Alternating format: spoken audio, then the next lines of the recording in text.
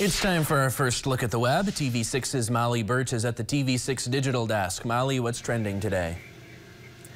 Well, the Rust movie armorer convicted of involuntary manslaughter will serve the maximum punishment for her crime. Today, a New Mexico judge sentenced Hannah Gutierrez-Reed to 18 months in prison.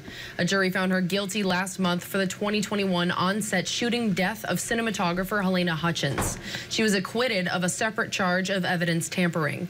Gutierrez-Reed's job as armorer made her responsible for gun safety and storage on set.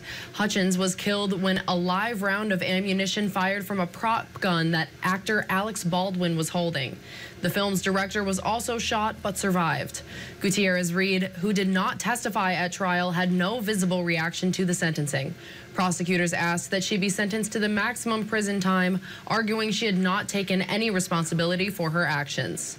Baldwin is also charged with involuntary manslaughter, and he's expected to stand trial in July. He's pleaded not guilty and maintains he did not pull the trigger. Ben? Thanks, Molly. What else is trending today? Well, Nike is facing backlash over one of its new outfit designs for the U.S. women's track and field Olympic team. Nike recently released these images of the outfits ahead of the 2024 Paris Olympics. The women's leotard, with its high-cut bikini line, quickly triggered a wave of criticism on social media.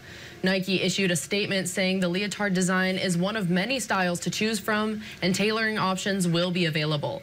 A spokesperson for USA Track and Field confirmed the collection includes 50 unique pieces and said Nike consulted with athletes throughout the design process to ensure they are comfortable. Back to you, Ben. Thank you very much, Molly.